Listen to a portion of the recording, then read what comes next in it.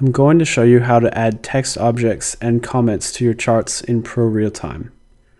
Several different types of text objects are available, including normal text, bubble text, and anchored text. Let's add normal text first. Click on the chart where you want to add the text. Type in your text. Several options are available. You can display the date and display the price value. You can also add a border around the text, change the color of the border, and you can add a color zone.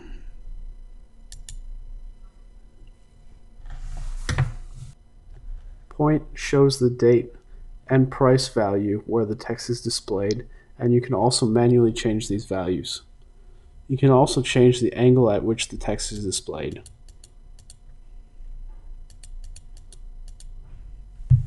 Finally, you can choose the default configuration here for your text. Bubble text can be linked to a specific point on the chart. You first click to place the text box, and then click a second time to place the anchor for the bubble.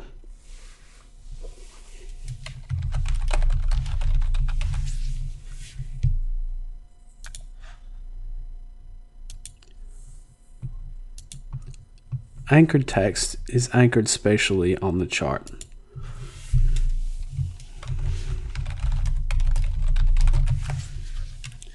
You see that when you move the chart, the anchored text remains in place. Text objects are separate for different time frames. For example, here we see the 15-minute chart and the 1-hour chart of the DAX future, but they have different text objects.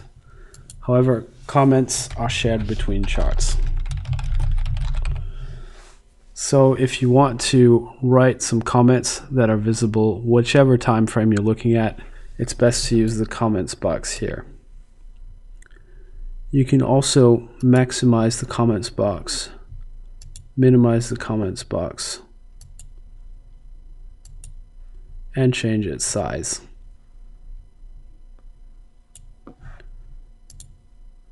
In the platform options, you can also choose to display the comments or hide the comments on all of your charts. To learn more, click on one of the links that appears on the screen.